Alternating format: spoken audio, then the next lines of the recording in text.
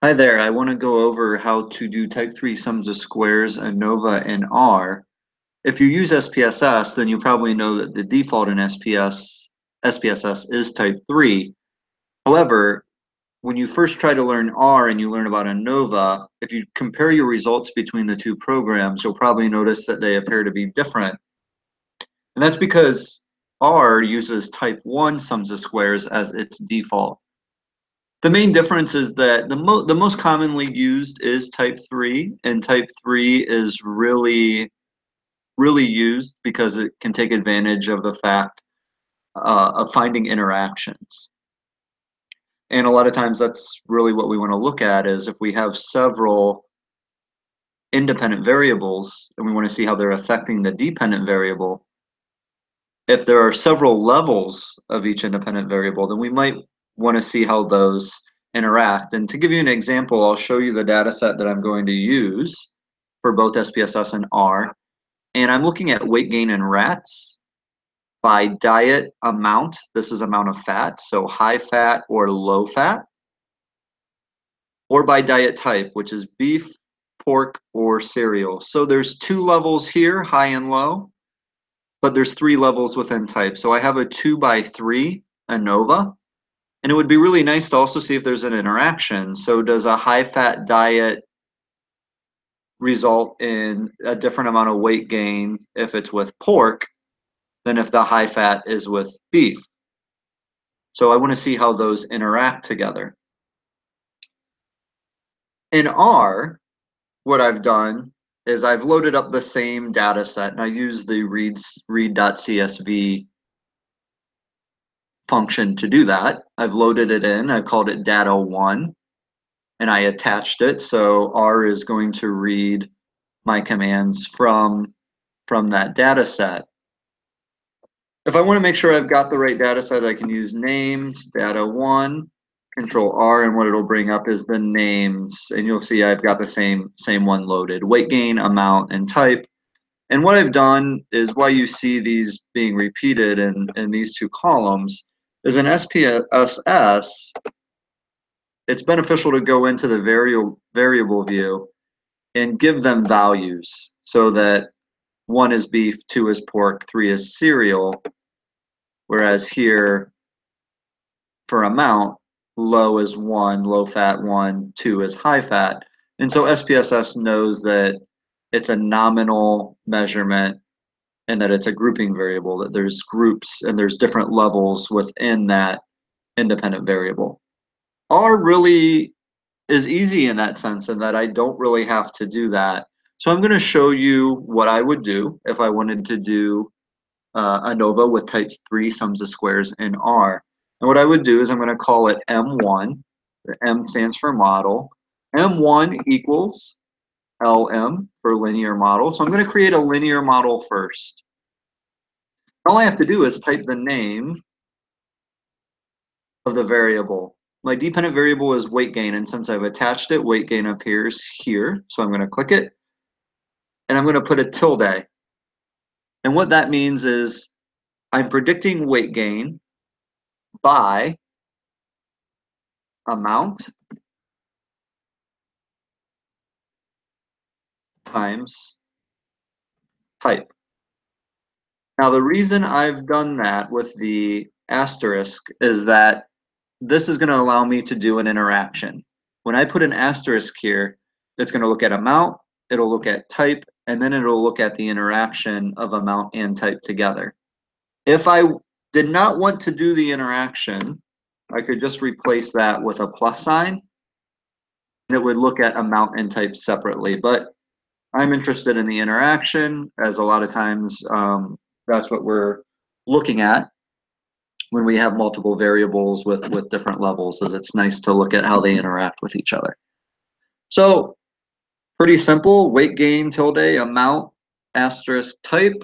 If I hit Control R, it's created M1 for me. And if I hit summary M1, it's going to give me some results down below. And the results are going to show you, first of all, I'm going to scroll down to the bottom and I want to see if the model is significant. And the very last thing I see is a p-value of 0.002. So I know the model is significant with an F statistic of 4.3. Now, what I can look at here is it's going to give me some ideas, possibly, of the the coefficients. This is the linear model here. So it's giving me the coefficients of amount and type. And right now, it's not maybe making too much sense from an ANOVA point of view, but they really are the same things when you talk about ANOVA and the linear model. So now if I want to get an ANOVA table to kind of clarify some things for me, I can do ANOVA M1, and this probably looks more familiar to you if you were expecting an ANOVA table. So I already know it's significant. This is my significance value, p-value of 0.002. But now I want to see if there are differences by amount, type, or by the interaction. So what I do is these are my p-values here, probability.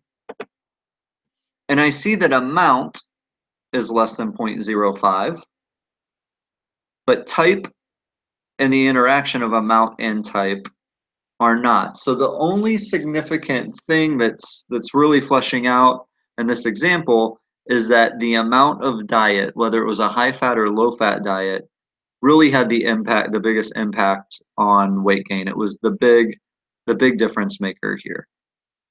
So let's see if I get the same results, the same F values, the same sums of squares, if I do it in SPSS. So I'm going to click over to SPSS.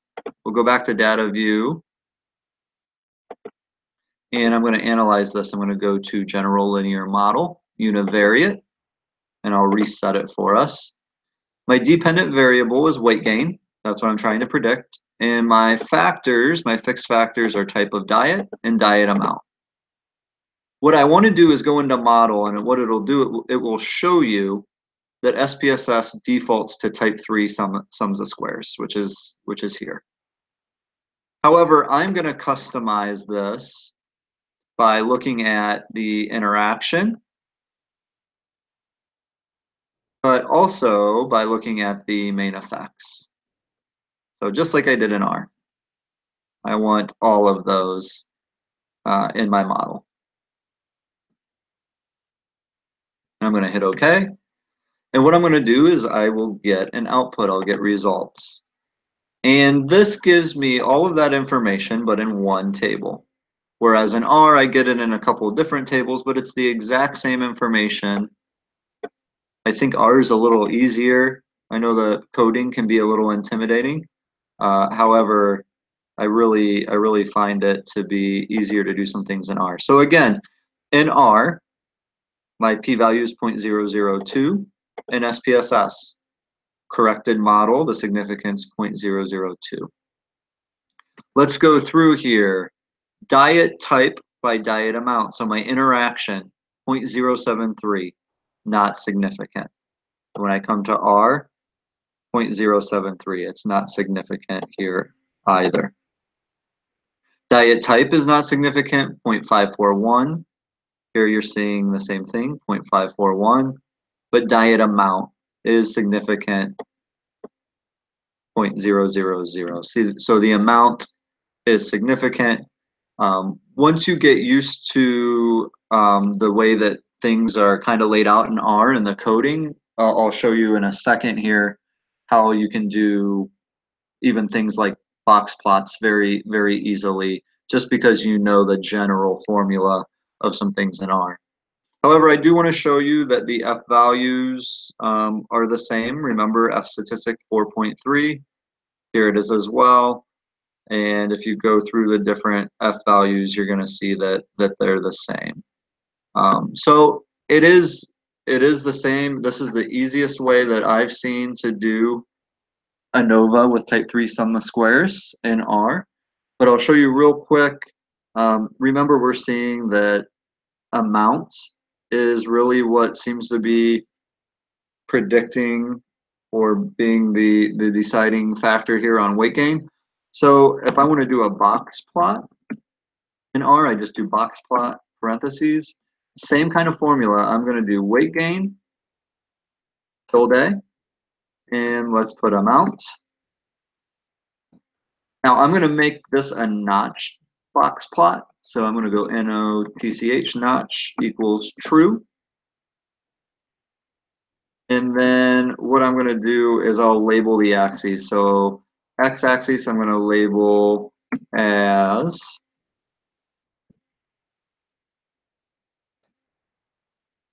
amount of fat in diet. And then my y label is going to equal weight gain. And when I hit Control R, again, here's the notation if you're trying to follow along and see how to do this. The nice thing about a notched box plot is if the notches don't overlap with each other, so here's the notch and here's the notch, and you can see they don't overlap, it means it's probably significant. There's a significant difference. One thing to also remember about box plots is the line in the middle is the median. It's not the mean. So here's the median for the high fat amount. Here's the median for the low fat. And this is the middle 50%. Middle 50%. So just to show you then, ANOVA, it told me that, yeah, there's a significant difference between the high fat and the low fat. But what does the box plot look like if I want to do it by diet type? Because remember, there weren't differences there. So same thing, weight gain by type. Okay, and I'll just do notch. I'm not going to worry about doing labels this time, just to show you. And what you can see is you get all these notches in the box plots overlapping to where none of them look very different from one another. Whereas here, you can see that as the notch ends here, this one doesn't begin until down below. So again, just by sometimes doing simple box plot, yes, you want to verify statistically, but I think that R does a really nice job of just some really simple plots. And once you learn, you can even color code these and add labels as I did in this first one here. So I hope that makes sense for you to get a type 3 sum of squares ANOVA, you're going to do the linear model first. It's the same thing, the linear model and the ANOVA. And then if you get the summary of the model, then you can take the ANOVA of the model. You will get the same results as you would in SPSS with type 3 sums of squares in R. Thank you for your time.